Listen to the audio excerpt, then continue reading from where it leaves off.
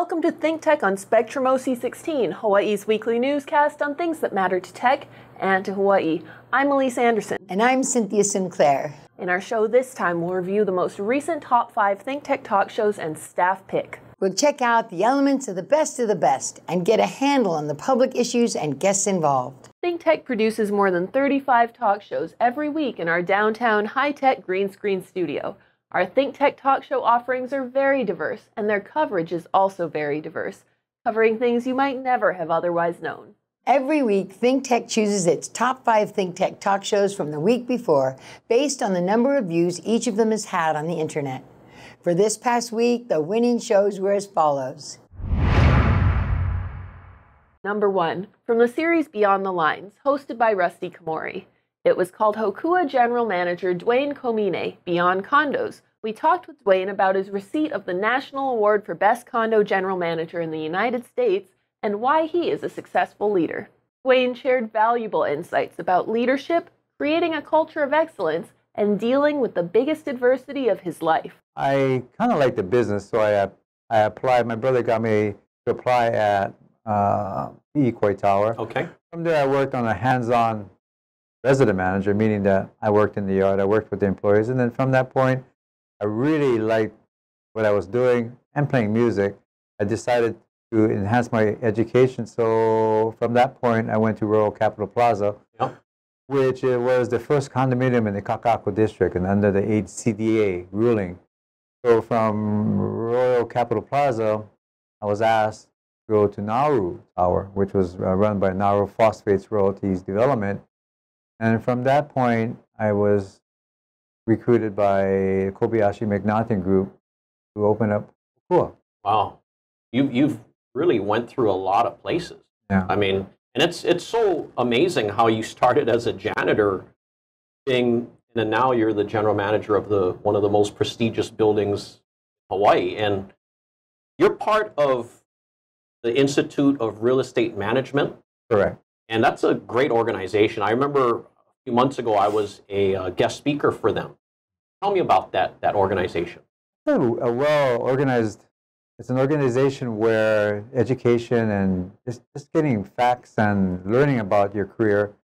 I started about 30 years ago, and the class or the organization had about 15 students. Yeah. And I became president, and when I left a couple years later, I left with about 300 membership. Wow. But it increased, for the certification that's known nationally. And what is ARM, A-R-M? Accredited Residential Manager. Again, it's nationally recognized. And most people in the industry prefer an ARM that they would like to hire or interview. Yeah. And Duane, let's talk about Hokua again now. When you became general manager, I mean, obviously they had McNaughton and Kobayashi. They wanted that vision of being at the top of the highest standard of luxury living. Tell me about that situation in the beginning. Well, when I got hired by the Kobayashi McNaughton team, it was very trying. I had to put condo living and resort-style living together. And I knew a lot about condominiums, but not so much in the resort style. Number 2 from the series Lillian's Vegan World, hosted by Lillian Cumic. It was called Just Like Cheese. Look out, dairy, vegan cheese is a happening thing. With guest Ryuko Miura. The discussion was about Ryuko's vegan journey, how, why, and the benefits since going plant-based for her, and about vegan cheeses and tasting. So this is at Down to Earth. They carry a large range. Spiciness, yes, that has some spicy peppers in it, so a little bit of bite, which is nice. Kind of, stimulates the palate a little bit. And let's have a look at the next one, which is the Dire Medium Cheddar. Also dairy-free. All of these dairy-free, soy-free, non-GMO. It just so wonderful that these products are out there. This one is the same 1 ounce, about 28 grams. This is also a great one for sandwiches, Ryuko. I know that you like your sandwiches too, so you might enjoy this one. Have a try. Yeah, this one this goes great, you know, with crackers and stuff. Great for parties because who doesn't like cheese and crackers? You know, olives, pickled onions. You can also add some of the vegan meat, like some ham slices. What did you think of that one? I agree. It's delicious. How would you eat that? I would eat it with crackers. Yes, they're really good with crackers. So nice little cheese platter going on here. Would you be satisfied if you had that at like a picnic or a... I would be more than satisfied. I agree. So, you know, all these cheeses are available in Honolulu too. Let's have a look at one more, which is the last one, and that is the Monterey Jack style. This one has a lot of bite to it. It's almost like a mix between the Parmesan and the cheddar, I found. This I prefer. I love it on its own, like to eat it just as it is, but it actually works great melted too. Melted toasted sandwiches or, you know, incorporated into some baked dishes. So this is also available at Down to Earth for $5.99. You can get all of these on sale sometimes, so that's right. Do look out when they're on sale. You know, it's a great time to do some tasting. Right. And on that note, have a taste. Actually, this one was the Parmesan. I think I made a mistake. Okay. Yeah. The Parmesan. Is that the one that you tried? This is the Parmesan. Yes. So this is the Jack then. Number 3, from the series The Hawaii Smooth Jazz Connection, hosted by Gwen Harris, it was called Zanuck Kapala Lindsey, the Music Man. In this episode, we discuss Zanuck's career in music and his upcoming projects and events. During the show, Zanuck played in the studio. He plays guitar and ukulele and other instruments.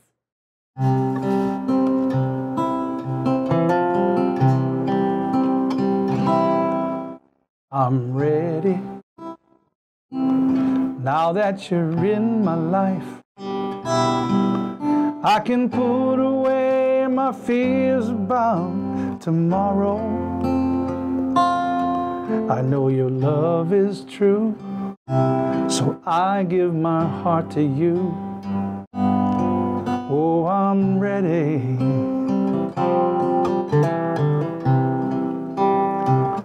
I'm ready. No matter where the road might lead, as long as I can feel you here beside me. So let the heavens fall, I won't care at all, because I'm ready.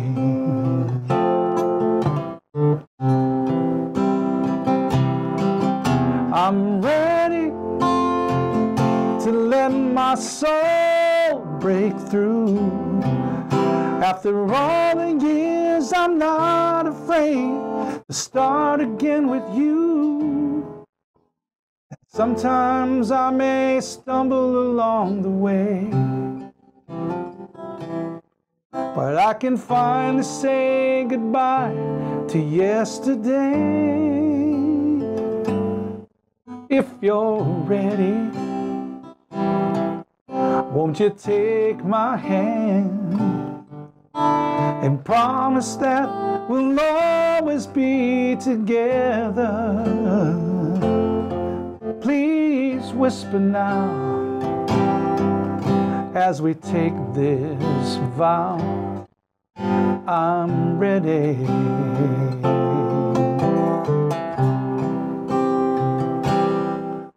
Please whisper now as we take our vow. I'm ready.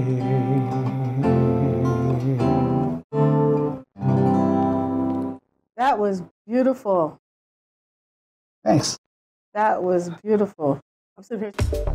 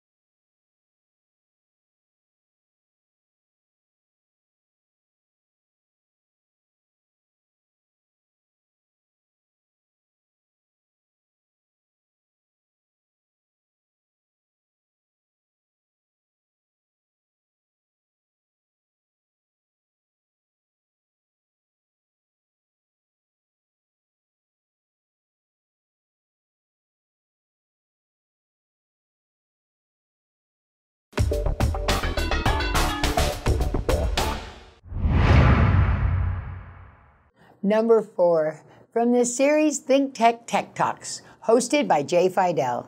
It was called Vex Robotics in Hawaii. Robotics are alive and well in Hawaii, with guests Art Kimura and Rene Kimura. They are the organizers of Vex Robotics in Hawaii and spoke about robotics for students in Hawaii, including students in elementary, middle, and high school. After all, we need to encourage our students to study robotics. Why Challenger is because it gave me a relationship with NASA.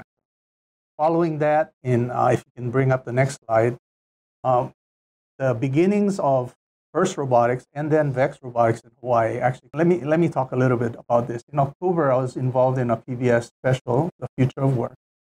And primarily, it looked at how machines, artificial intelligence, robotics is affecting the jobs and the workplace, and how it's replacing a number of jobs. Next slide.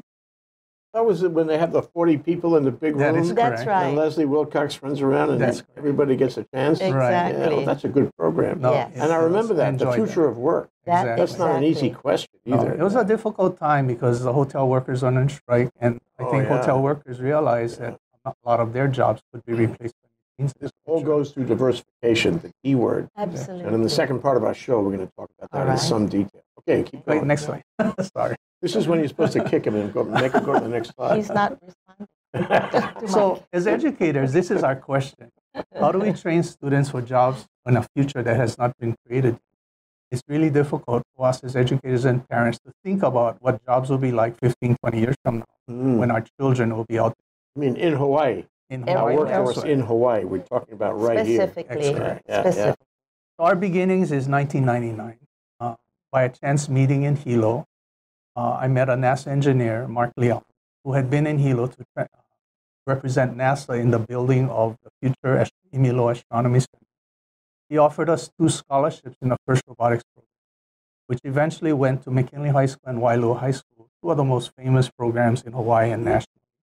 And that was our beginning. And along the way, we brought in VEX about 15 years ago as a training program for FIRST, a fall program that children could learn in the fall, and then FIRST would happen in the spring. Eventually, the 2, FIRST and VEX, had a divorce nationally, and because of that, Cayman. Okay. well, It's a great story. yeah, That's a great- I mean, it they is. split, and so VEX became its own entity, and FIRST continued on. So VEX in Hawaii has grown enormously. There's 4 different programs right now. One for elementary children called VEX IQ from grades 4 to 8. There's a program called VEX VRC, or some people call EDR, from grade. Number 5, from the series Kwok Talk, The Culture of Women, hosted by Crystal Kwok. It was called LGBT Discrimination in Asia, How This Impacts Asian American LGBT Communities in the U.S., with guest Justice Sabrina Shizue Mckenna of the Hawaii State Supreme Court. Justice McKenna shared her experiences and reflected on her recent talks in India, Japan, and Hong Kong on issues of gender and LGBT issues. Bridging Asia and Asian American understandings on how socially sensitive issues, like gender, affect us all, gives us a deeper understanding of LGBT communities in Asia and the need for more conversations on gender issues worldwide. I think all women have experienced some level of sexual discrimination or sexual harassment. Right. And so we start from the perspective we understand discrimination. And I think, as a feminist, and I think feminists in general, it's not just about promoting women, it's about creating equal rights for all. And so I think having women within the judiciary really, really does change perspectives. I think that, it was after 1972 and Patsy Mink's Title IX law, where the significant increase in women in the judiciary, women lawyers, women in law schools, then women in the judiciary. I think attitudes toward domestic violence laws changed, sexual assault laws changed in the United States, and that's something that I'm saying in India. I was actually invited by a law school, Jindal Global Law School, with which UH does have a sister relationship. Okay. And we actually accept summer volunteers from externs from that law school in the summer, because it's a, India is an English common law system. Right. Their education at that level is all in English, so they don't have a language barrier. Right. There's no excuse for that, but at the same time, it's a very deeply rooted kind of traditional male-dominated culture. Yeah, exactly. And there's so few women. And it was interesting because I was interviewed by the news agency representative, a wonderful person, I think, very open-minded and enlightened person. But he was, saying we now have 3 women out of 31 in the Supreme Court, and we only had 1 last year, and I was like, that's tokenism. 3 out of 31 is tokenism, and there's very few women in the high courts, which is like the state Supreme Courts. Right. Very few women, and I said, really, you need to have a system. So, and how did they react to that? Like, were they respectful of that? I think I was talking to the men, and I was talking to some of the male Supreme Court justices, and they said, I think the ones that I'm talking to are the enlightened ones. Okay, so that's true. So it depends on your kind of point. If you spoke to the really chauvinistic ones, that'd be interesting. I'm not sure how that would cut. But I have hope for change. I'm very hopeful for change, and I went to several law schools, and there were many women law students, and they're so bright and so driven, and I just have great hope for the future of India. And of course, Japan, my home country. I spoke at the Gender and Law Society for the first time a couple years ago. They dedicated a conference to sexual orientation and gender identity issues. And that time, I was open about my own sexuality. And it was amazing because after I spoke, several of the professors got up and they came out. Oh, wow. And people around me are like, oh, my God. See, it takes somebody like you to open up, and then people kind of trickle in and people start opening up, And here's our staff pick from the series Community Matters, hosted by Marsha Joyner. It was called Sister Cities with Havana. Honolulu, like Havana, is an island city, with guest Jesus Puerto. The U.S. Sister City program began in 1956 when President Dwight Eisenhower proposed a people-to-people citizen diplomacy initiative. This initiative links jurisdictions in the U.S. with communities worldwide. Now, more than 2,000 cities, states, and counties are partnered in over 140 countries around the world. In the show, we discovered a deeper understanding of the complexities and wonders of Cuba, its history as a leader in the field of universal education, its world-recognized literacy, its vibrant preventative healthcare system, and current trends in its tourism industry. U.S. policy towards Cuba, but the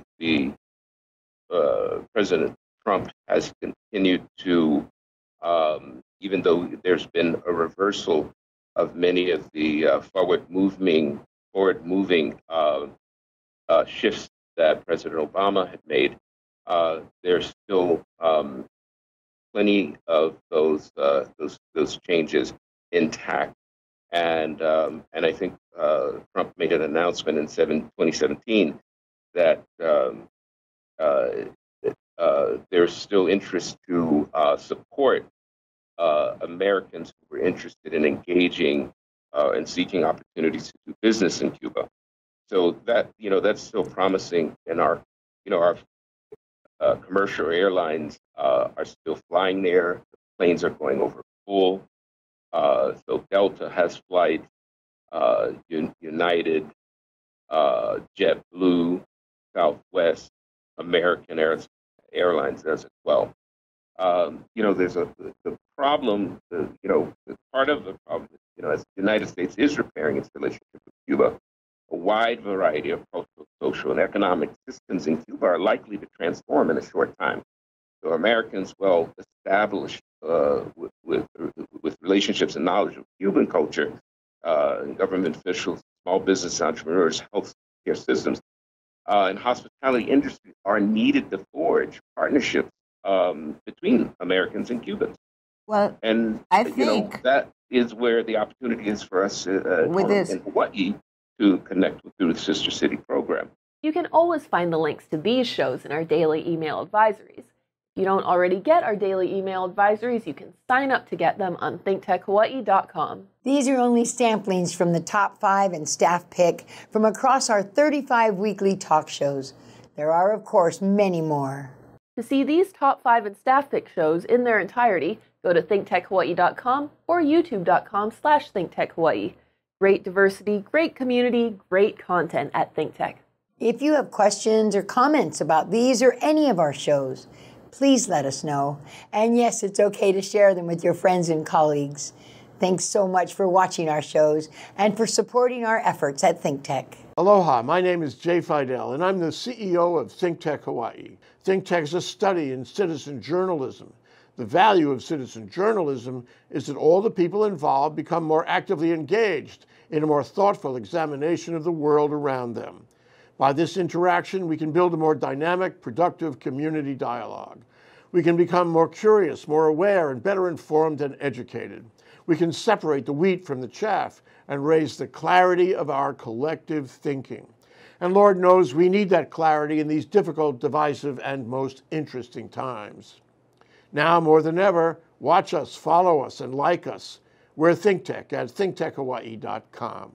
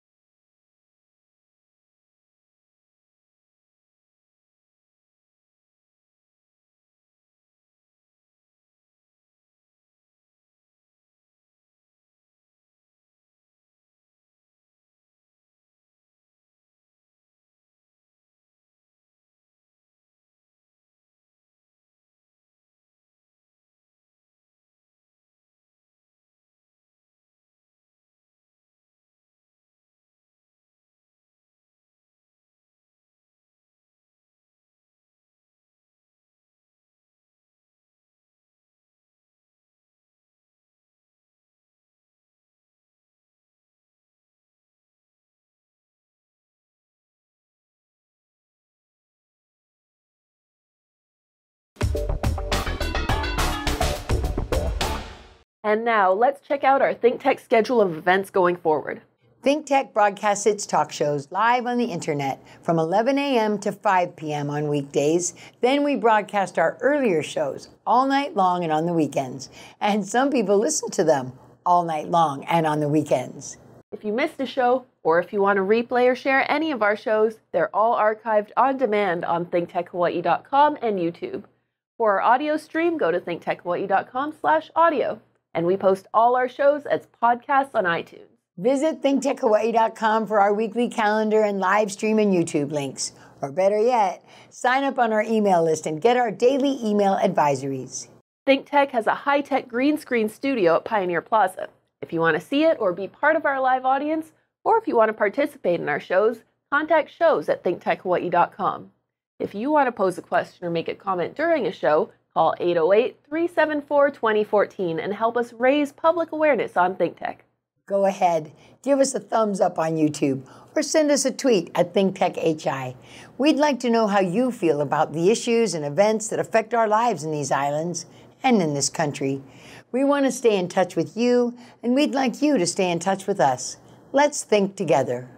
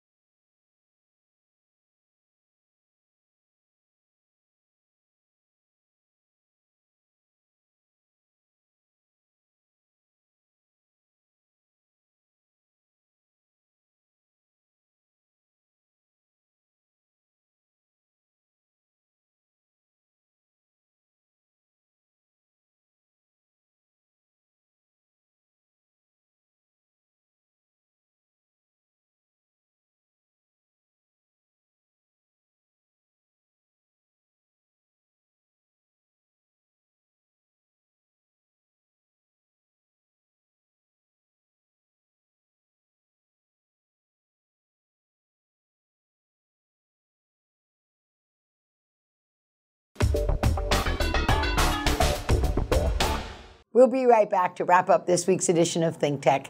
But first, we want to thank our underwriters.